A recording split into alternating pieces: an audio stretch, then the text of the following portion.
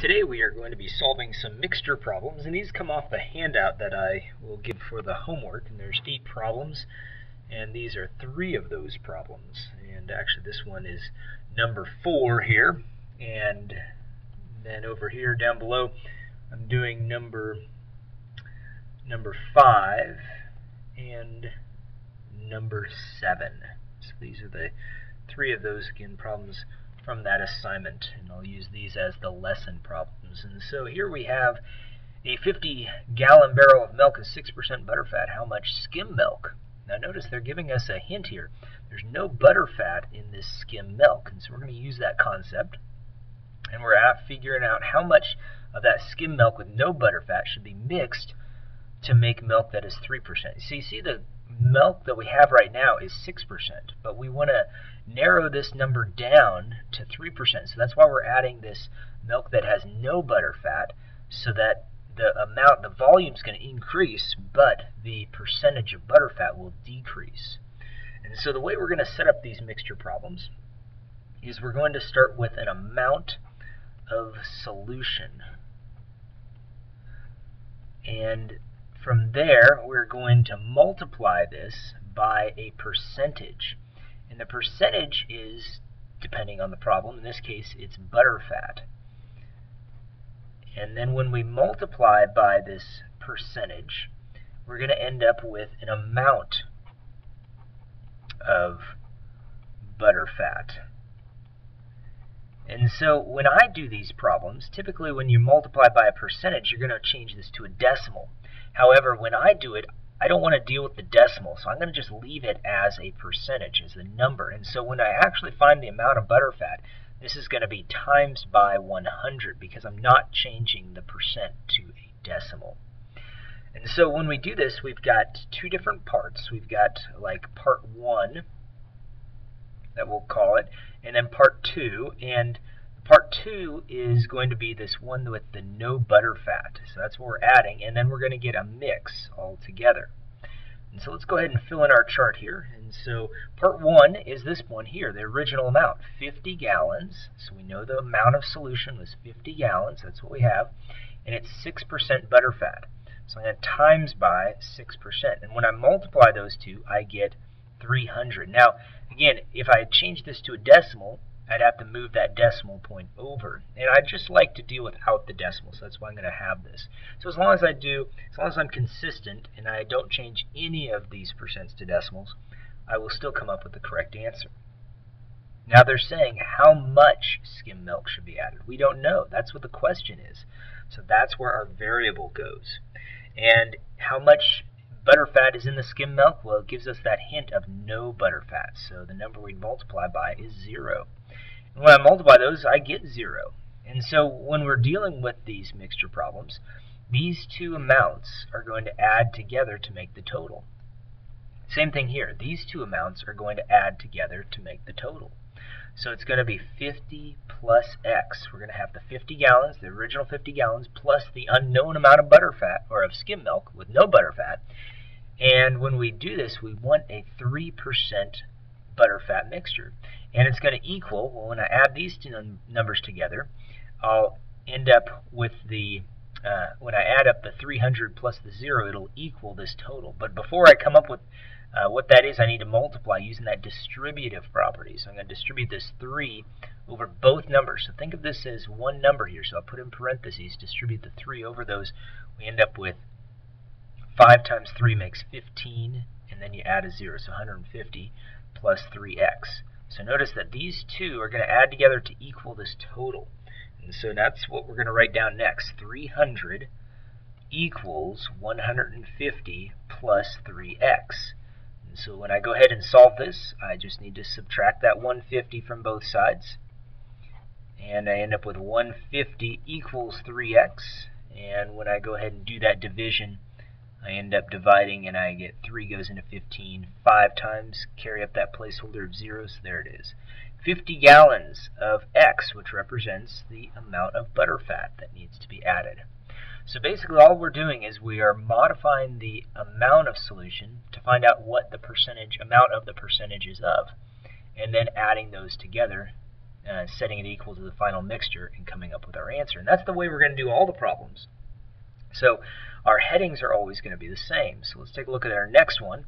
A solution containing 30% insecticide is to be mixed with a solution containing 50% insecticide to make a 200 liters of a solution containing 42% insecticide. How much of each solution should be added?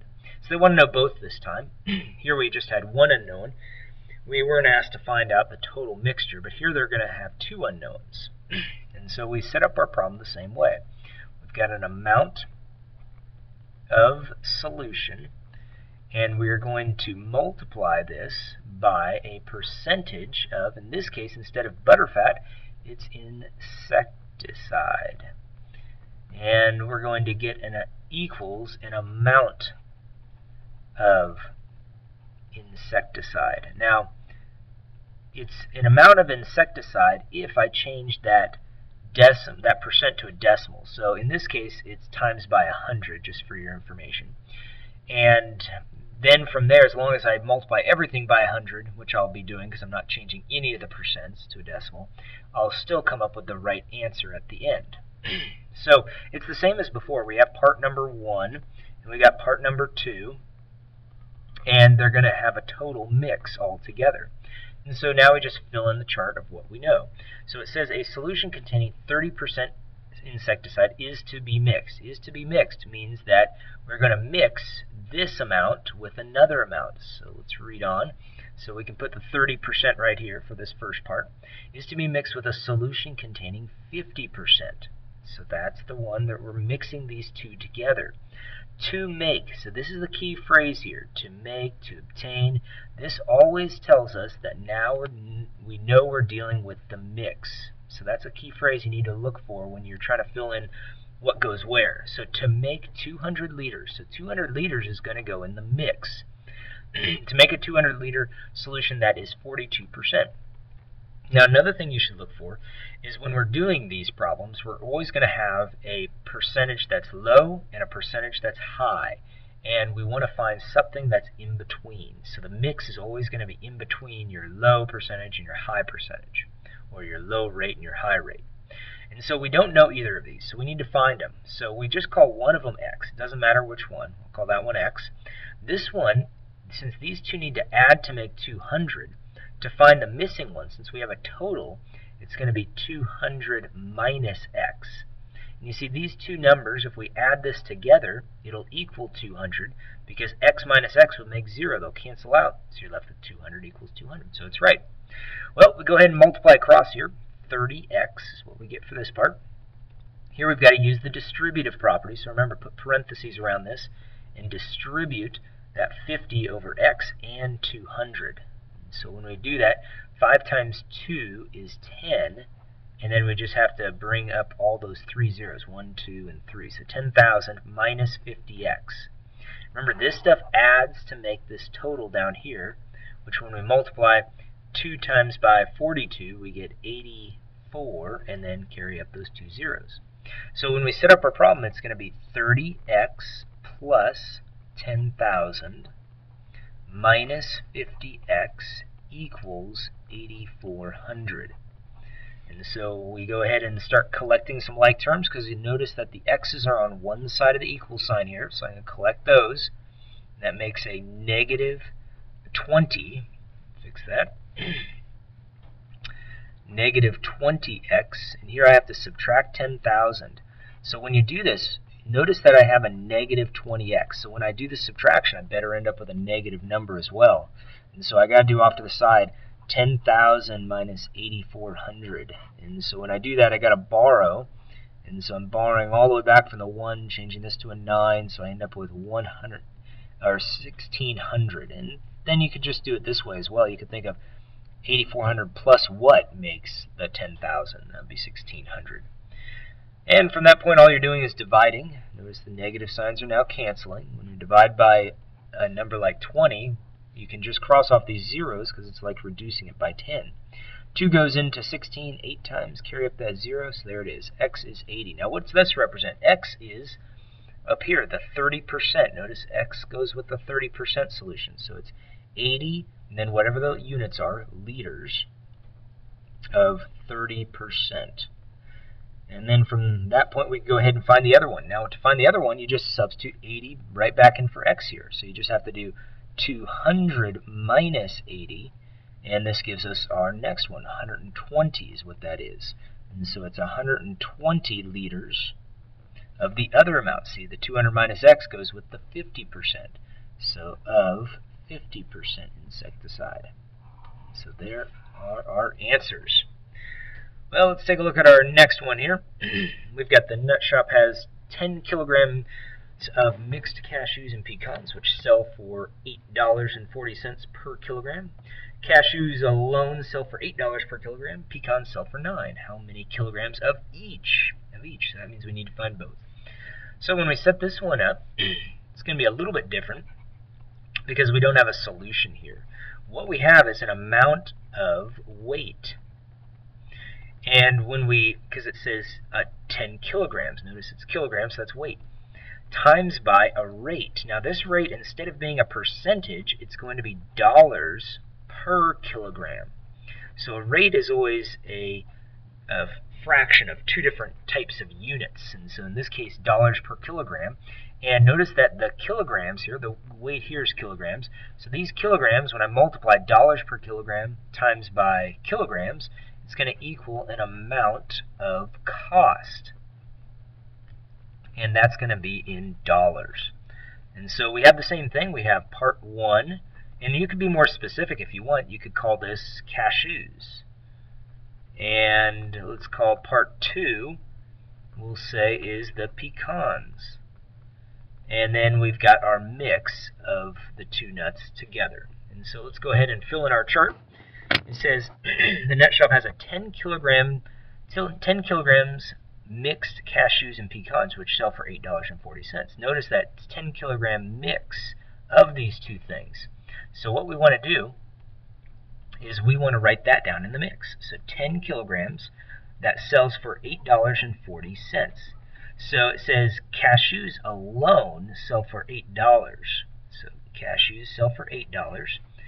And then we have the pecans, which sell for $9. So $9 for the pecans.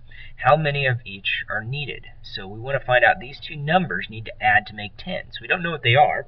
One of them we'll call x. The other, let's do 10 minus x, because that will give us the other value. These two will add to make 10, because the x's will cancel. So from that point, just take out, or just go ahead and multiply across. You get 8x. Here you got to use that distributive property. Distribute that 9 over these two terms. You get 90 minus 9x.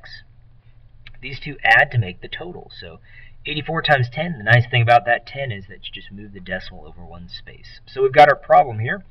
8x plus 90 minus 9x equals 84. And so all you have to do to solve this is just combine some like terms and move a term over. So I'll subtract that 90 from both sides. And that'll give me negative 6. Collect these two terms. Notice they're on the same side of the equal sign. So I just get to combine them together, makes negative 1x. So when I divide by that negative 1, that gives me my value of x. So x is 6. So what's x represent? Well, x represented the cashews. And so we know we have 6 kilograms of cashews. And to find the number of pecans, or the weight of the pecans, you're just going to put that 6 right back in for this x right here. So you just have 10 minus 6 makes 4. So 4 kilograms of pecans. So those are the types of problems you'll end up seeing. Next part we'll have the review problems that will be on the textbook page. Good luck on tonight's homework.